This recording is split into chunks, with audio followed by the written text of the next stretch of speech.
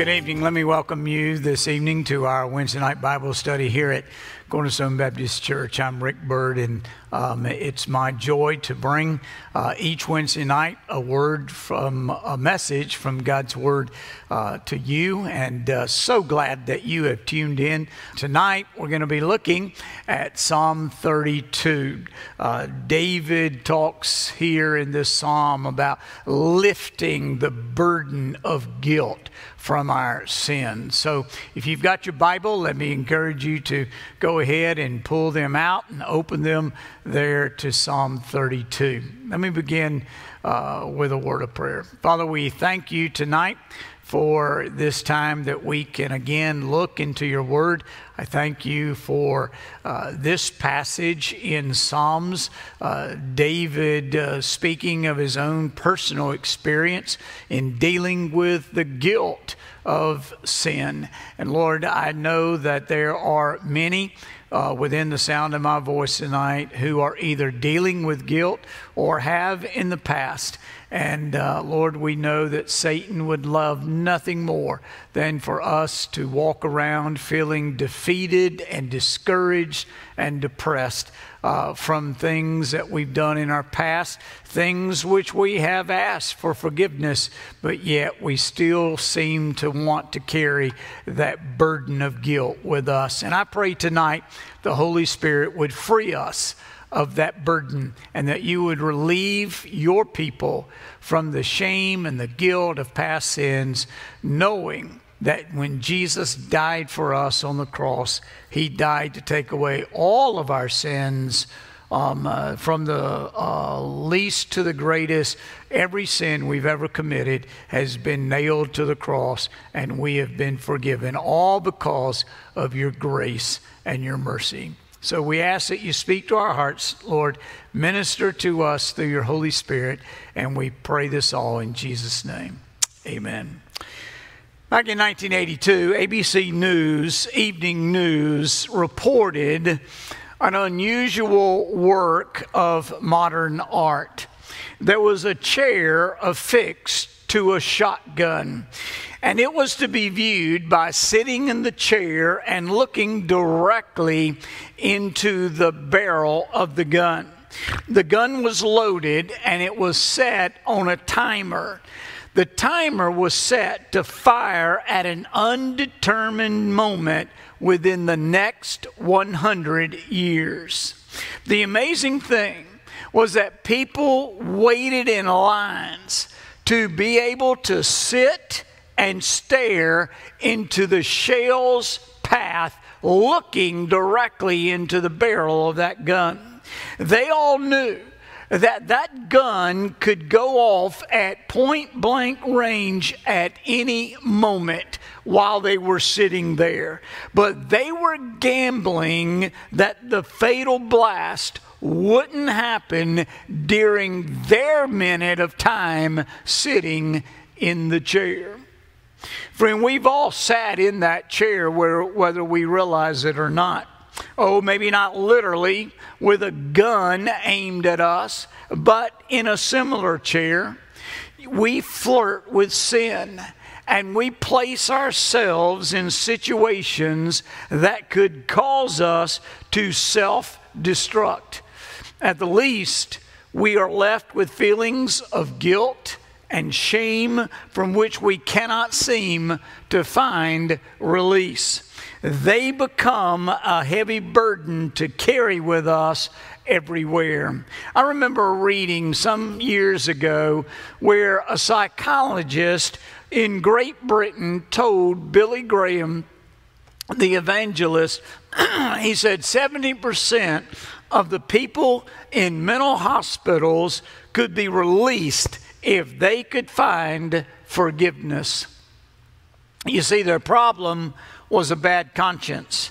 They could gain no relief from the heavy burden of guilt under which they lived. Maybe you can identify. If so, if you're carrying a burden of guilt with you right now, then I'm glad that you've tuned in to this message, for I have good news for you tonight. King David himself suffered from a guilty conscience. David was haunted by his conscience. David had committed adultery with a woman named Bathsheba. And then David later, trying to cover up that sin, sent her husband to the front lines, basically being responsible for his murder because he was killed in the line of duty because David had ordered him to the front lines.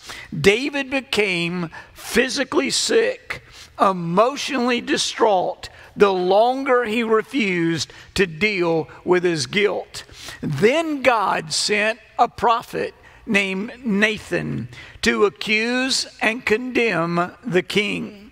Under the burden of guilt, David wrote Psalm 51, in which he promised that if God forgave him, David would use his own personal experience to teach transgressors the ways of God. So David wrote Psalm 32. In this psalm, David gives instruction on the nature of sin.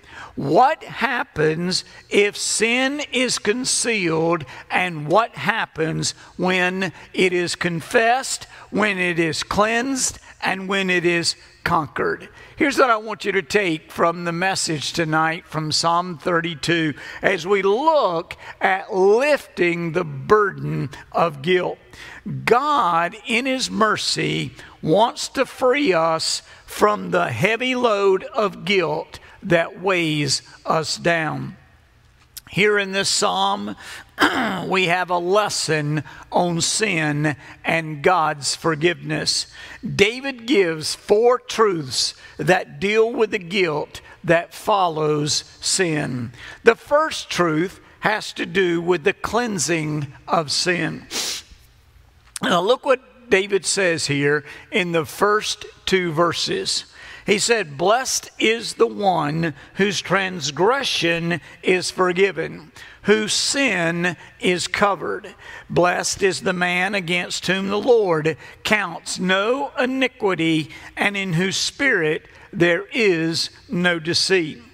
David is overjoyed in his expression of gratitude to God because he realizes how much God has done for him.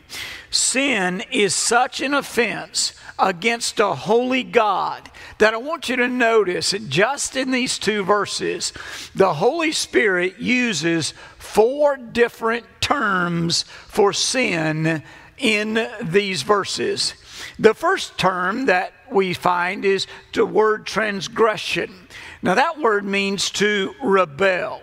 Sin is rebellion against God's lawful authority. Like when a child says no to a parent's command. That's what it means when you see the word transgression, to rebel against authority. The second term that David uses is the actual word sin. That means to miss the mark, to fall short.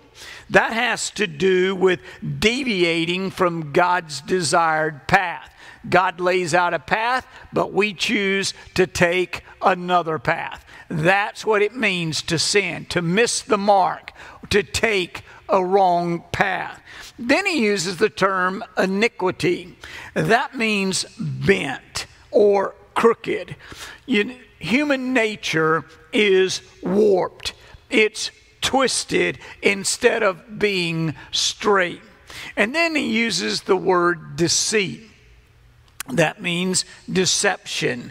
It stands for the insincerity, the hypocrisy of human nature. So by using these 4 words, David traces the downward spiral of his sin. Now think about it. In his sinful actions, David had transgressed the law of God. He had rebelled against God's authority by breaking God's commands. Secondly, he specifically disobeyed 2 commands, adultery and murder. Thirdly, he expressed the bent of his heart. Instead of living the way he should and doing the right thing, David went with the bent part of his nature.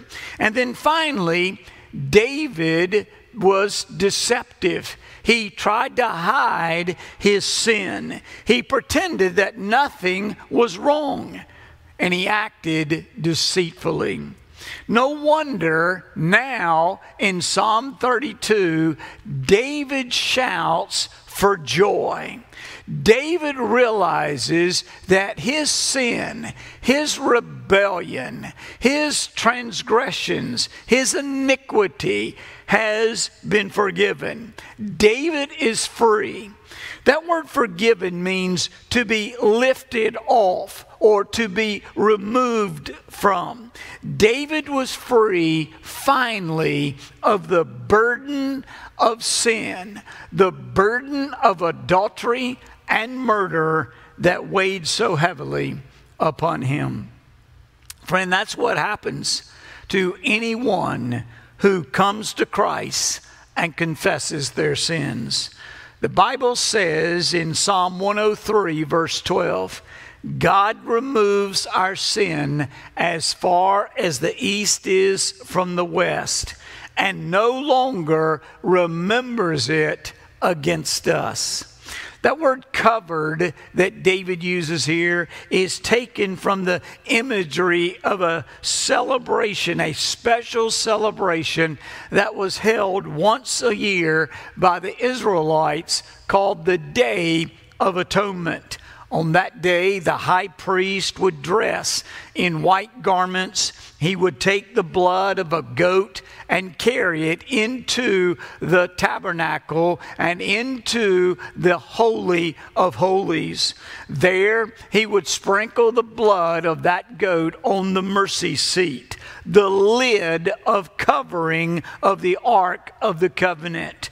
The blood was sprinkled there on the mercy seat because it came between the outstretched wings of the cherubim above the ark, symbolizing God's holy presence and the broken law of God that was contained in the Ark of the Covenant.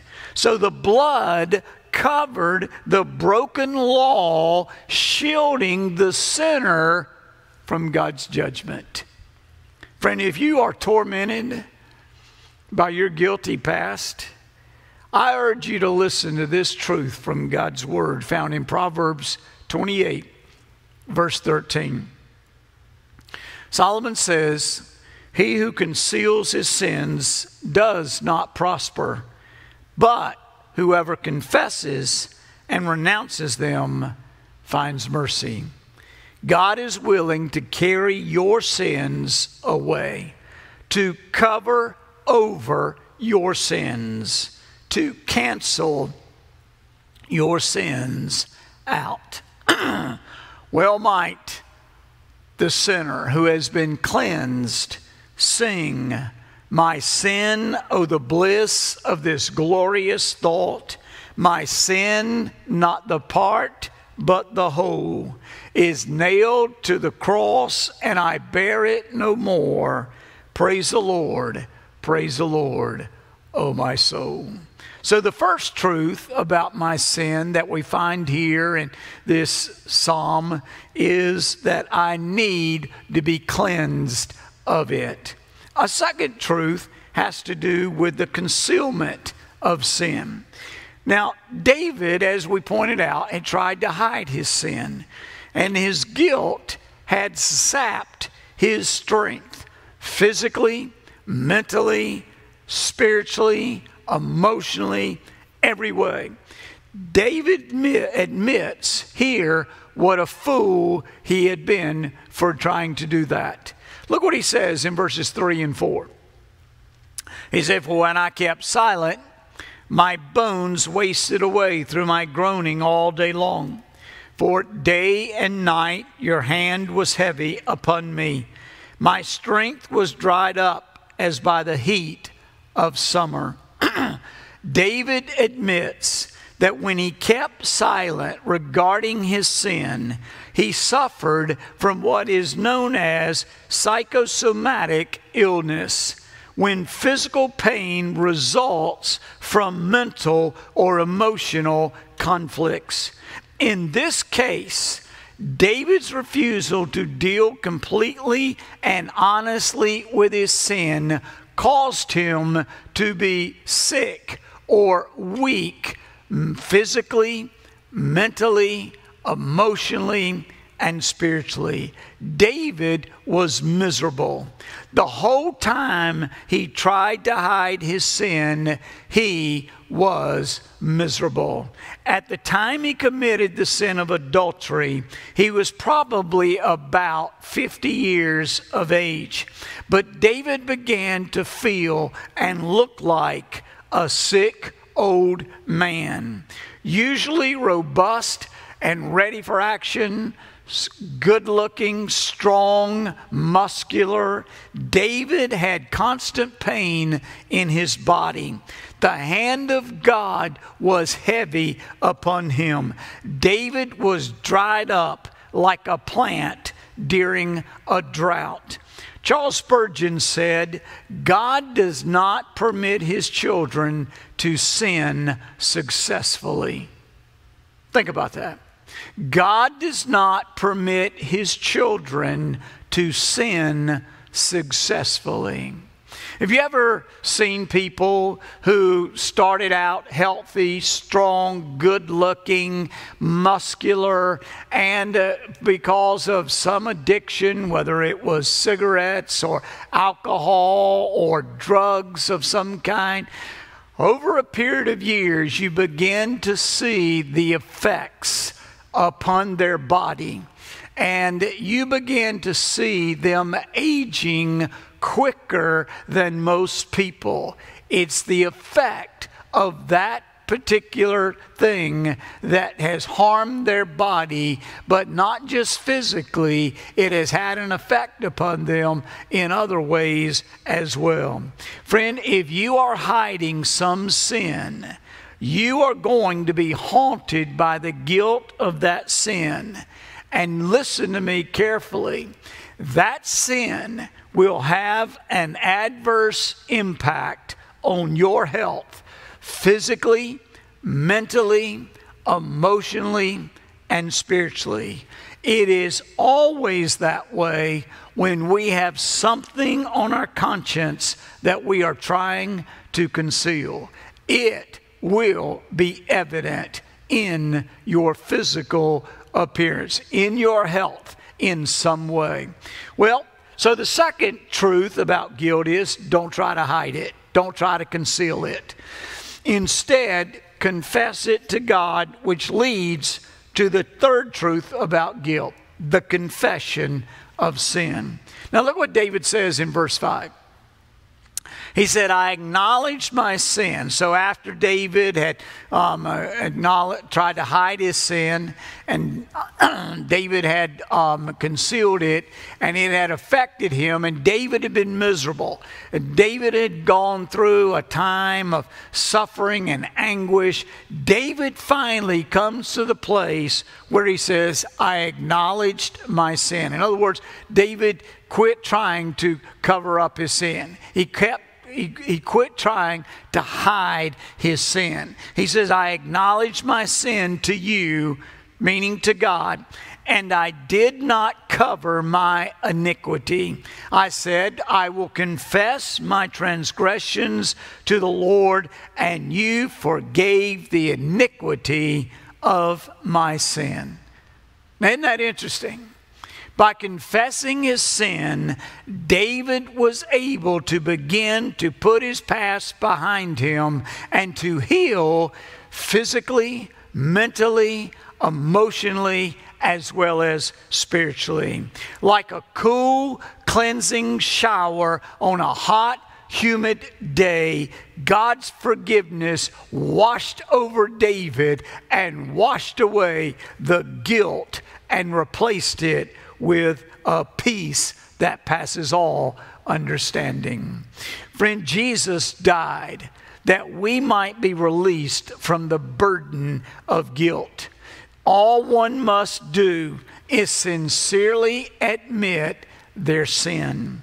That is why we find this promise in God's Word in 1 John chapter 1, verse 9, where John says, if we confess our sins, He, God, is faithful and just to forgive us our sins and to cleanse us from all, not some, not part, not most, all of our sins. To cleanse us from all unrighteousness. And in John chapter 3, verse 17, following that very familiar verse, for God so loved the world that He gave His only begotten Son, that whosoever believeth in Him should not perish, but have everlasting life. Jesus says in verse 17, He says, for God did not send His Son into the world to condemn the world, but that the world through Him might be saved. Friend, the trouble with some Christians is that they do not really believe the Bible. You say, my problem, Rick, is that my sin is so terrible that I've committed, I just cannot trust the fact, I cannot accept the fact that God could or would ever forgive me. Can I just tell you, that is not your problem. Your problem is not how big your sin is. The problem is you do not believe the Word of God. The Word of God says, if I confess my sins, God is faithful and righteous to forgive me of my sins and to cleanse me of all unrighteousness. That is a categorical statement made by God through the Holy Spirit, and it covers all sin, past, present, and future. Big sins, small sins, middle-sized sins, it doesn't matter. It covers every sin you've ever committed, no matter what that sin may be. Now, I want to tell you something. I don't have anything better to tell you tonight than that. That the sovereign God of this world, the creator of your life and everything in this world, the thrice holy God, holy, holy, holy, Isaiah described God when he had his vision of God in heaven. The holy God of this world is saying, regardless of the sin that you have committed, based on the sacrifice of my Son, the Lord Jesus Christ, on the cross of Calvary, and your faith and trust in Him, I forgive you of all your sins. Friend, the blood of Jesus Christ cleanses us from all sin. So, I would encourage you, take God at His word. Believe what the Bible says. Do not keep asking God for forgiveness for the same sin over and over and over. Believe Him and take His word to heart. Like David, confess your sin to God and experience His cleansing and His peace. The fourth truth that I want you to see about guilt that we find here in Psalm 32 has to do with the conquering of sin. Now, we've talked about the cleansing of sin, the concealment of sin, the confession of sin, but I think this one is the one where a lot of us struggle. How do I conquer this sin so that it no longer has control over me? Well, even when we've been forgiven, we still struggle with sin. Amen? I know I do. Truth is, unless sin is conquered, a pardon is just a license to keep on sinning. So what do? We want to move on with our lives. We want to move past this weakness, this sin that besets us, that seems to follow us wherever we go. What can we do to conquer this sin? David says 3 things are needed to conquer sin. First of all, we must seek God's protection. Look what he says in verses 6 and 7. He said, therefore, let everyone who is godly offer prayer to you at a time when you may be found. Surely in the rush of great waters they shall not reach him. You are a hiding place for me. You preserve me from trouble. You surround me with shouts of deliverance.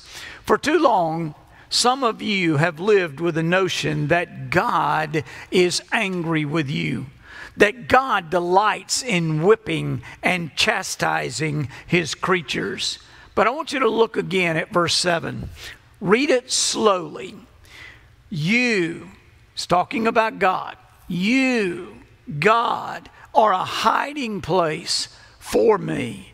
You preserve me from trouble. You surround me with shouts. That word shouts there literally means songs.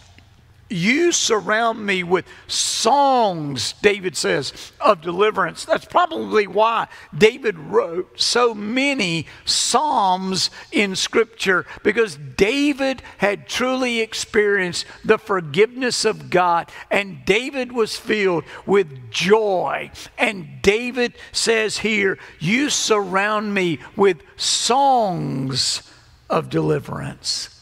What comfort to those carrying the weight of some terrible sin who want to be forgiven. Ira Sankey was the music leader who teamed with Dwight L. Moody when he was carrying on his evangelistic work here in America and in Great Britain. But Ira Sankey, before he became a music evangelist, had served in the Union Army during the Civil War.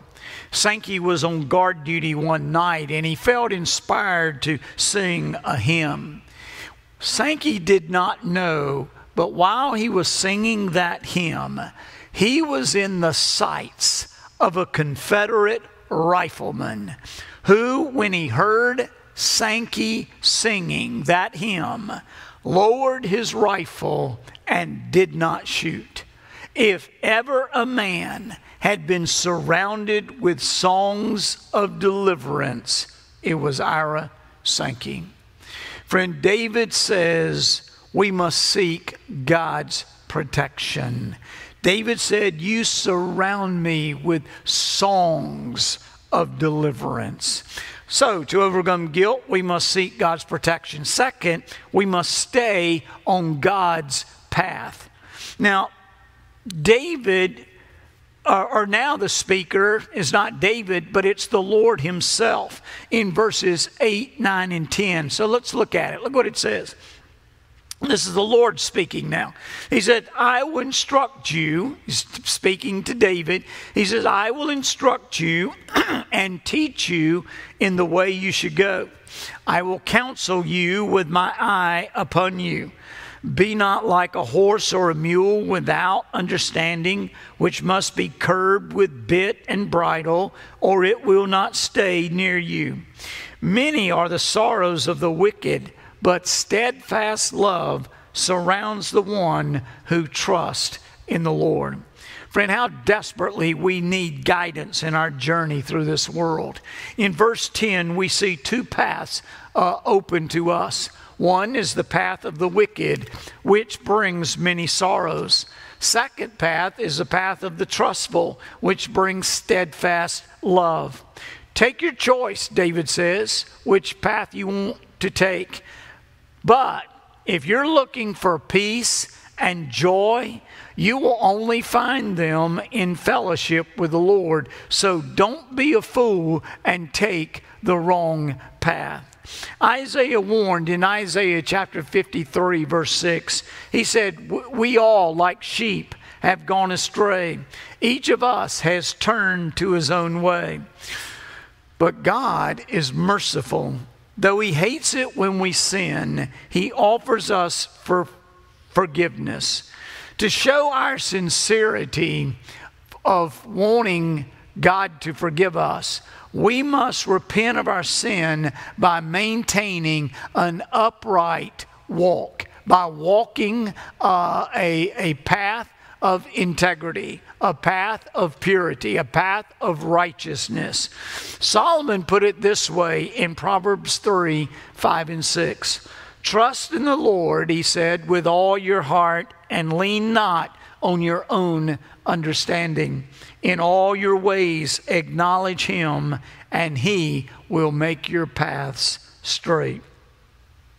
Friend, God will completely forgive and restore us if we will completely confess our sins and seek to walk in his paths. When that happens, we will want to do what David did himself. The third thing we need to do to overcome the guilt in our lives, we must sing God's praises. Look at how this psalm concludes in verse 11.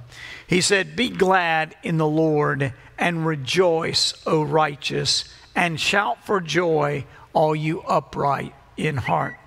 Why does David tell us to rejoice? Because the Lord has declared you not guilty.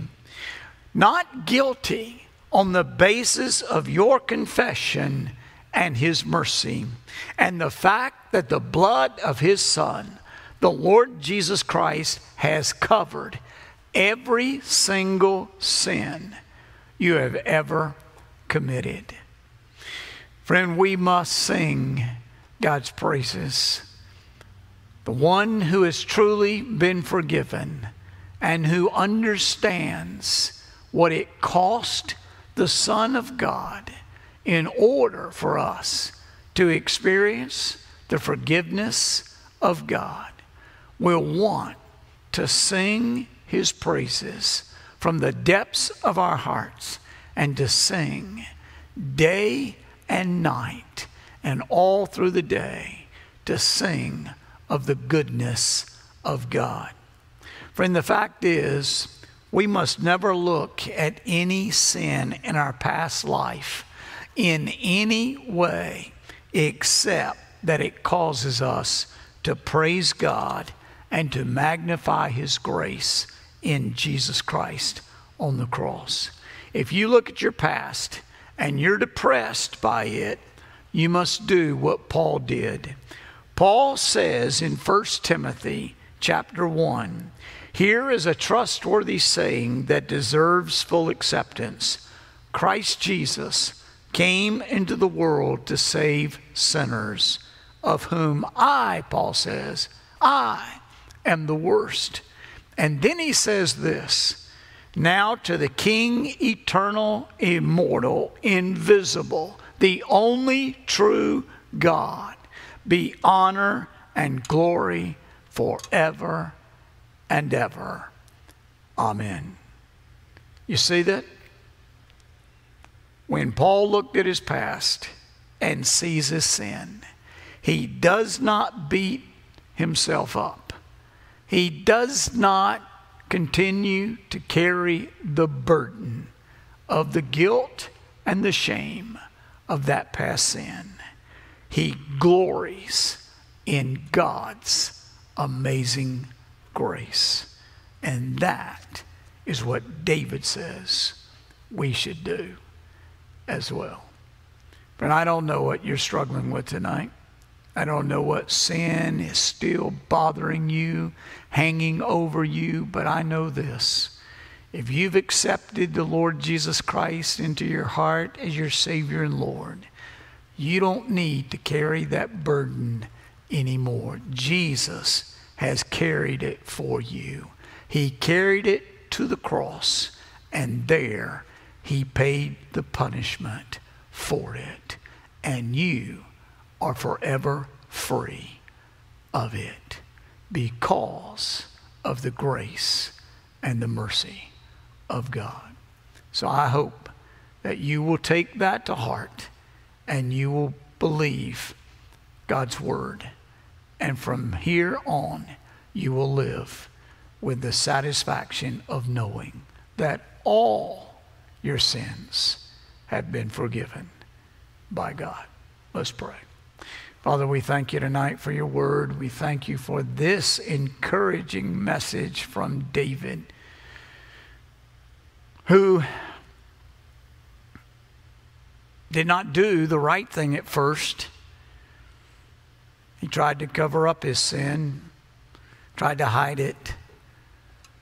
But then David became miserable under the weight of his sin. And he did what all of us need to do. David was honest. David admitted his sin. And David came clean. David sought your forgiveness. And God, you forgave David. And David went on to live a good and righteous life.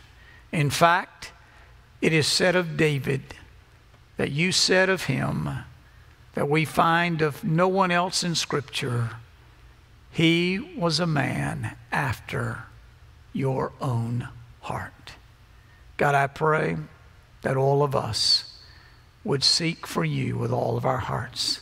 Let the past be the past and do everything we can in the power of the Holy Spirit to live free of the guilt and the shame of past sins and to walk the path of righteousness going forward. For we pray this all in Jesus' name. Amen. God bless you, friend. Thank you for listening in tonight, and look forward to seeing you on Sunday, or hoping you'll tune in again next Wednesday night. God bless.